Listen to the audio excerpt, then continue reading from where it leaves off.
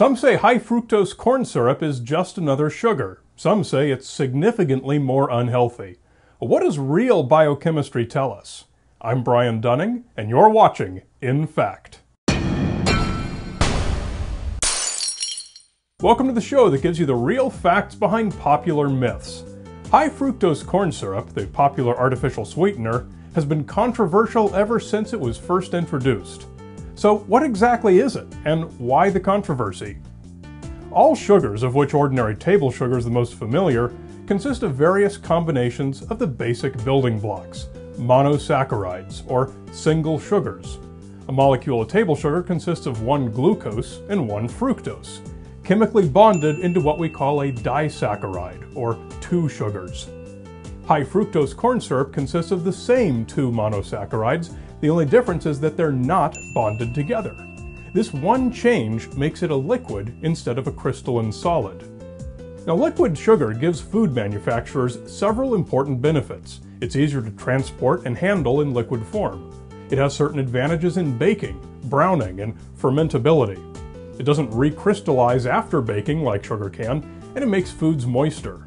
And perhaps most significantly, it allows the proportion of glucose and fructose to be adjusted. HFCS 55, which is 55% fructose, has a sweetness comparable to sugar and is mainly used in soft drinks. HFCS 42 is 42% fructose. It's a little less sweet than sugar and is used in most other foods. But cost is also a huge factor. In the United States, we can grow our corn, but we have to import our sugar. Countries all hit each other with import tariffs, so high fructose corn syrup is cheaper in North America and sugar is cheaper in South America. That's the reason Coca-Cola is different north or south of the border. Now, when you eat sugar, the very first thing your digestive system does is to break this bond. This starts happening the moment your sugar hits your saliva. This makes sugar and high fructose corn syrup chemically exactly the same thing.